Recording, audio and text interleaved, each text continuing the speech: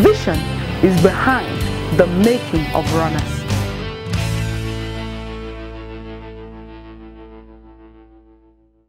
Praise the Lord. You're welcome to Sunday, the 20th of October, 2019. Our topic today is when ambition is no more. The Bible says, watch out. Don't let your hearts be dulled by carousing and drunkenness and by the worries of this life. Don't let that day catch you unawares like a trap, so that day comes upon every living thing that is on the earth. Luke chapter 21, verse 34 to 35. Thought for the day. What will matter is that thing that matters when nothing else matters. We live in a very careless generation where people mind the immediate and ignore the ultimate. You see, people prepare for weddings, but they never prepare for the marriage. Their wedding succeeded, but the marriage is a mess. In the same manner, you see people with great ambitions for achieving diverse things on the earth, but with zero ambition concerning eternity. What a tragedy. The question is, what is the ambition of the millions of those lying dead? What ambition can they have in the mortuaries?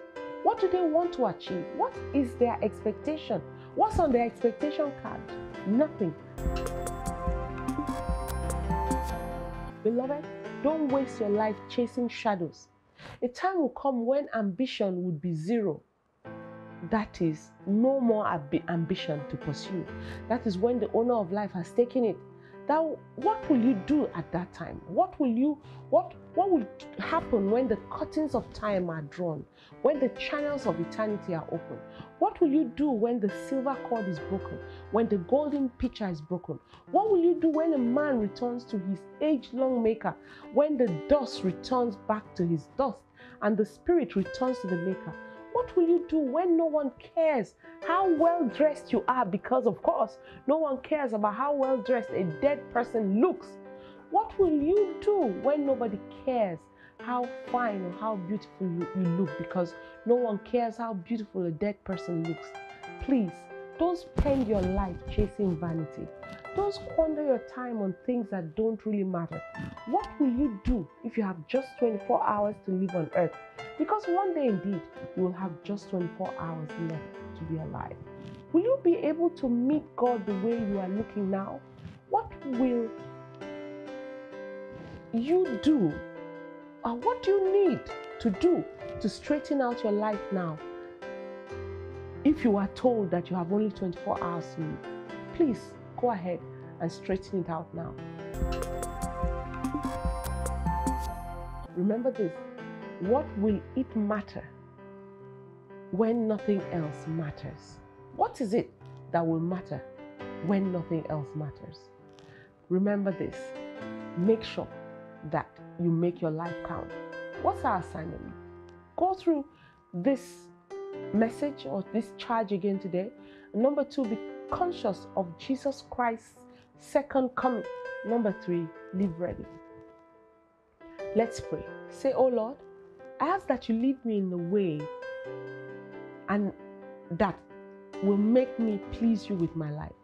Lead me away from those things that will lead me away from you. Grant me the grace to be Christ conscious, to be conscious of the return of Jesus Christ, in the name of Jesus Christ. Let's take a few minutes to think about what we just discussed today and see where to make amends. Let that day not catch you unawares, and let the help of God be released upon your life, in the name of Jesus. You are listening to me, you're watching me, and you'd like to be born again. Pray this prayer after me. Say, Lord Jesus, thank you for dying for my sins. I know I'm a sinner. I need your help. Jesus, please come into my life. Be the Lord of my life. Wash away my sins. Forgive me every sin I have sinned against you, and help me to live a life that pleases you. Oh Father, in Jesus' name, amen. Hallelujah. I pray the Lord helps you and the Lord helps all of us, and the grace of God be made available to us to live ready for the rapture. In Jesus' name, God bless you. Have a wonderful day.